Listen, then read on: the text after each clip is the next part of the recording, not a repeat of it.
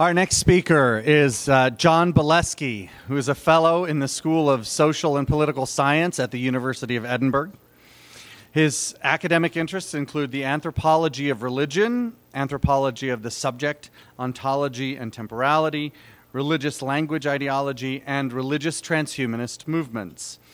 He received his BA, MA, and PhD from the University of California, San Diego, and his JD from the University of San Diego. His work has been published in several edited volumes, as well as in academic journals such as the South Atlantic Quarterly, American Ethnologist, Anthropological Theory, and the Journal of the Royal Anthropological Institute. He was also recently a co-editor of a special issue of Anthropological Quarterly that focused on Christian language ideology. Please welcome John Bialecki.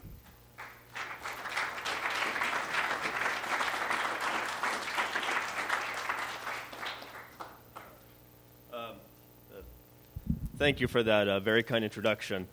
I'm certain I won't be able to live up to it, but still, I appreciate it all the same. Hi. Today, I'm not going to be speaking to you as a Mormon, nor as a transhumanist, because while I have obvious sympathies with both positions, I am, for whatever reason, neither. Instead, I'm going to be talking to you as an anthropologist of American religion. Now, it may be odd that you would have an anthropologist studying American religion. Anthropology traditionally is associated with small-scale societies, often located at the edge of the world system. But as the discipline has come of age, it's increasingly focused on larger-scale societies, including Euro-American societies. We've even begun, just slowly, to study major Western religions and social movements in situ. Now, my prior work is an example of that. My first major field project was with Southern California evangelicals who had adopted Pentecostal-style practices, such as speaking in tongues, healing, hearing from God, battling demons. As part of that work, I developed an interest in what constitutes religious authority, and the spaces where religious authority overlaps with other authoritative discourses, such as science. And it was that interest, in turn, that prompted me, almost a year ago to the day, to contact the MTA's board and ask permission to conduct participant observation research that's focused on the MTA, and I have been lucky enough to speak to many of you since that project begun, but not as many as I would like to. Before I go further, I want to take a moment to lay out, for those who may not be familiar with it, what participant observation research is. Like, what is it that I'm offering to do? I'd like to do this by contrasting my project with another academic study that's mentioned, albeit just in passing, Mormon Transhumanism. Last year, Megan Leveridge, an American Studies PhD student at Florida State, published an essay on the blog Religion in American History. It's an academic blog, primarily academics writing for an academic audience. In the essay I'm speaking about, Leveridge used the film Ex Machina to present a critique of transhumanism across the board. Her argument was that transhumanism was informed by a patriarchal logic, and it had a pronounced tendency to view women merely as objects. Now, while she didn't focus her discussion solely on the MTA, she did invoke its existence as evidence alongside other groups such as, well, Heaven's Gate and the Raelians, strange company. She described the MTA in this words, quote, "The Mormon Transhumanist Association, predominantly an online organization founded in 2006, is another post-humanist new religious movement that seeks godhood through the active development of technology. Although not polygamous, the MTA draws, the MTA draws from the worst thing is I know that no one listening to this is going to hear the comment that I just laughed in reaction to. The MTA draws from Joseph Smith's revelation on eternal progression and eternal marriage, the same theology that supports polygamy in the 19th century. The MTA has also referenced 19th century Swedenborgian Mormon ideas of corporeal relations, sexual procreation, and bearing post-human children in the next world. Now, without necessarily questioning her analysis of either Ex Machina or of the other movements she's discussed, or perhaps even her discussion of transhumanism as a whole, I'd like to suggest that, at least as far as the MTA goes, Miss Leveridge maybe have missed the beat. It's not that what she said is necessarily technically wrong, depending on how you read it, but what she's missed is the social dynamics. While women are demographically underrepresented in the MTA, there are several women who are on the MTA's board. Further, I think that the sympathy and sometimes outright support that a considerable number, but not all, of members have expressed to ordained women alongside discussions and posts urging a reconsideration of Mother God, and the critical reaction that many had to last fall's changes in the handbook regarding the children of people in same-sex marriage suggests that this might not be the patriarchal organization that Ms. Leverage suggests. Now, at the same time, and this is important, I don't want to suggest that the positions I just listed either constitutes or exhausts MTA thought on this topic. There's a mix of views on the MTA on this and many other topics, just as there are members with varied relationships to the T in the MTA as well. This is, after all, a very variegated group. Lifelong Mormons, converts and reconverts to Mormonism, cultural Mormons and ex-Mormons, and many who have no relationship to Mormonism at all apart from their association with this organization. Now, I mention this not to shame Ms. Leverage, but to point out that what constitutes evidence anthropology and how participant observation produces evidence and what differences this evidence makes. Ms. Leverage's discipline of American studies, like cultural studies, which it's related to, is primarily textual in nature, creating its evidence and advancing its argument through the reading and hermeneutics of suspicion.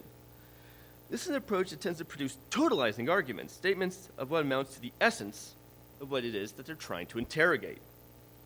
By way of contrast, in anthropological participant observation, evidence does not come from text, although we do read texts from time to time, but directly from people, from what they say and do, whether this information is produced during discussion with the anthropologist or when the anthropologists watch people interacting with one another. The other major source of evidence is the knowledge gained through participation by the anthropologist, whether that information is of the kind of propositional knowledge produced as one learns the rules of a game, or the kind of tacit or embodied knowledge that can only be experienced via direct engagement in activities. When the participant and observer wings work together, it creates, I like to think, a more nuanced and contextual form of knowledge. Now, this also creates a bit of a quandary for me today. If I'm giving a talk about the Mormon Transhumanist Association to the Mormon Transhumanist Association, it's almost a tautology that everything I have right, you already know, and anything I say that's new is wrong. And this is doubly the case given the intellectual nature and ambitions of this group. After all, it's not every social movement that starts out, at least this is my understanding, as an American pragmatist reading group. Trust me, the last group I studied didn't start out that way. Besides, this is a project that's far from over. Both in the Mormon Church and transhumanism have high learning curves for me, and also it's apparent from the events of the last year and a half or two that both Mormonism and transhumanism are very much in flux, as is the MTA itself.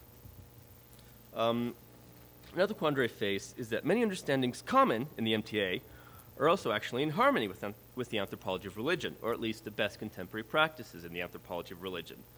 Just one example is the idea of religion as practice, techniques, technology, or aesthetics, which are both contemporary anthropology, but also quite commonly put forward in MTA circles. But I think I can say something of note. In the short amount of time I have left, I'd like to discuss not who the MTA is, but why the MTA is anthropologically interesting. The first reason is something that I skated over when first talking about participant observation. What does it mean to do participant observation with a group like the MTA? After all, anthropologists of small-scale societies took advantage of the sedentary lives of their informants to better insert themselves into the quotidian aspects of spaces of the people they studied. Basically, when you have people who live in a village, you just move into the village and they have to deal with you. More recently, anthropologists have taken on challenges that mean involving themselves with different kinds of spaces, urban areas, laboratories, offices. There's even been multi-sited research projects where informants were scattered through nodes and larger networks, and sometimes these networks were of global scale.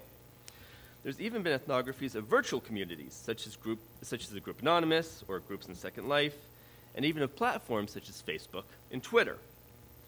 But I think the question of where the MTA happens is not reducible to these models or locatable in any particular physical or virtual space in quite the same way. The MTA is a hybrid group happening in online forums, on the Bloggernacle, social media, podcasts, physical meetups. the sites of its humanitarian activities, and finally numerous conferences from Sunstone to Stanford University to here. But it also happens in meeting houses, firesides, homes, and priesthood and relief society meetings. This is because the MTA, by its nature, doesn't just address itself, but also faces outward to family, friends, ward members, co-workers. This is more than merely being multi-sided, it seems to me. This is a distribution through different virtualities and spaces in a way that imbricates it with a whole host of other institutions and populations. Charting this distributed form will not only help us understand how the kind of contemporary modes of interaction, communication accelerate religion, and it seems to me obvious, at least from the Mormon case, that religion is quite accelerating recently, but also maybe tell us more about how more and more Americans will go and build community as the mode of mediation which they engage with changes. I want to return to the Janus-based nature of the MTA, though. It's interesting that, at least it seems to me, the MTA is always transhumanist to Mormons and always Mormon to transhumanists. This double nature flies in the face of a lot of the contemporary sociology and anthropology about the relationship between science and religion. We can, for instance, contrast the MTA with a much more phobic view of science found in many strains of evangelicalism. Of course, other religious traditions also have some positive engagements with science. You can think, for instance, of the papal astronomer. But it's commonly said that Mormon theology has affordances that make it less hostile to science. This form of post-Newtonian religion frames spirit as a more refined form of matter, affirms every truth from heaven or hell. I think that's more or less how the quote goes. And finally, ideas such as eternal progression and theosis, it has concepts that resonate with the desire not just to perfect humanity, but to transcend it. But despite this, according to contemporary anthropology, y'all should not exist.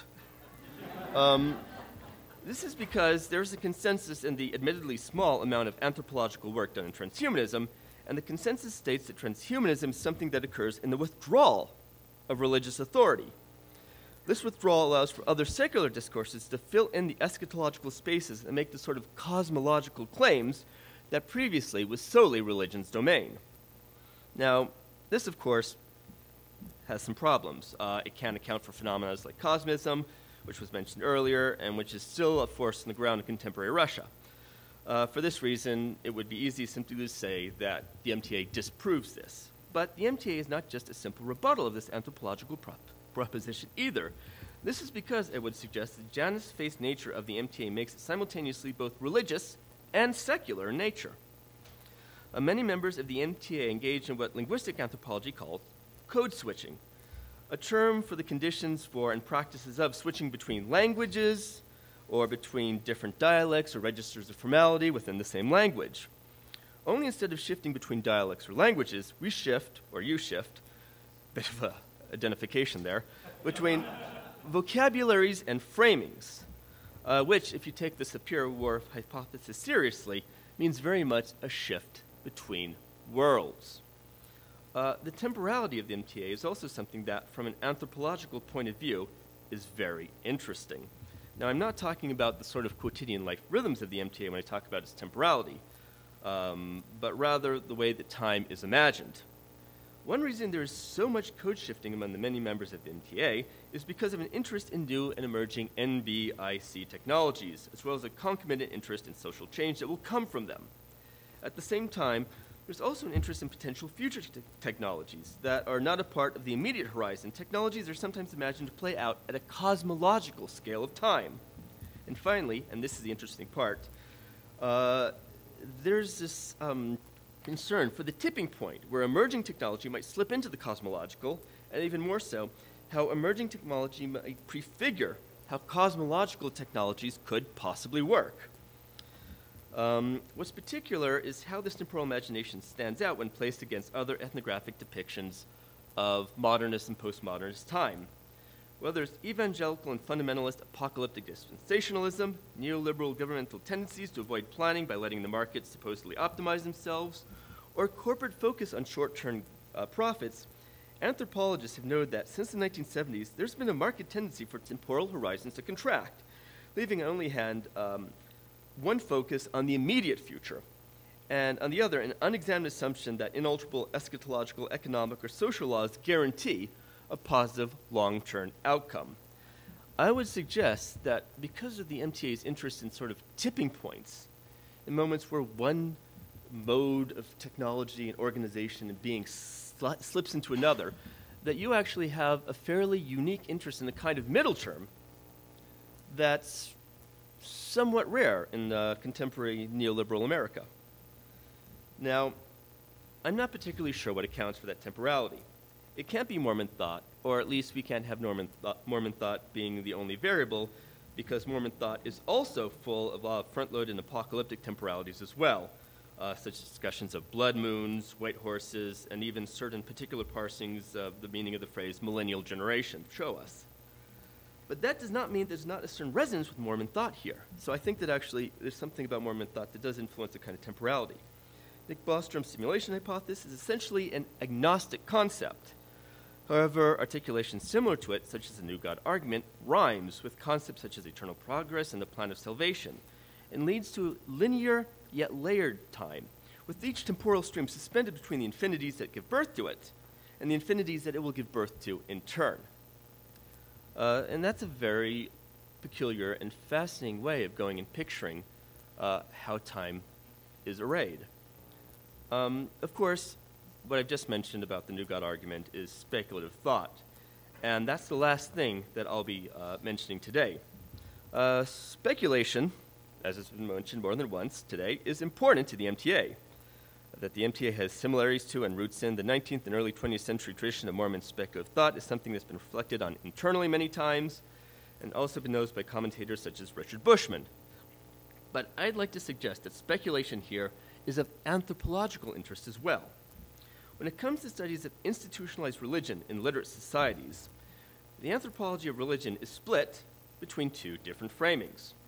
Some see belief as the central engine of religion, though it's not necessarily a cognized form of belief, but one informed instead by reliance, more of a belief in than a belief that. Others view discipline either in the sense of institutional oversight or personal self-regulation through exercises, as what creates religion subjects. And there are those who feel that whether it's discipline or belief in any particular circumstance is a function of social, cultural, and historical contingencies. However, drawing on what I've seen of the contemporary LDS, it's also possible to view belief and discipline as two sides of the same coin. That is, belief that motivates one to engage and submit to discipline, just as it's discipline that engages a capacity to believe. And while we can recognize that this is a productive process and that these two forces in conjunction mold a character and cognition in very specific ways, we can also see this as a narrowing as well, a loss of other possibilities. And this is why I think that the MTA's speculative tendencies and the conditions for nature of religious speculation is such an interesting question. While obviously being predicated on the capacities instilled by belief and discipline, speculation is also a willful attempt to go beyond an experimentation thought that offers to create new possibilities in moments where current belief-discipline complexes have fallen out of step with the larger social environment that they're embedded in, the larger social ecology, and are offering to start to perhaps act in maladaptive ways. What is instead with speculation is a way of thinking of other modes of being and reflecting back on the kind of beliefs and disciplines that ground the speculation in the first place. And this, in the end, I think, may be one of the most important things to learn from the MTA. It's not just a particular attitude towards the relationship between science and religion, or is it even sort of the relationship between belief and discipline, but rather it's the fact that speculation can be a way forward, that its theory is sort of future-facing hope, tracing out all sorts of phase spaces while still being grounded in a particular religion. With that, I think my time's almost up, so I'm going to conclude. As I said, if I've said anything that's new, I would love to be told how and why I'm wrong. And even if by some chance I actually said something right, I would still like to go and hear from you. I would encourage you to go and reach out to me, either now or through email. Probably the best email address is john.bialecki@gmail.com. And let's find a medium and platform to talk. Thank you very much.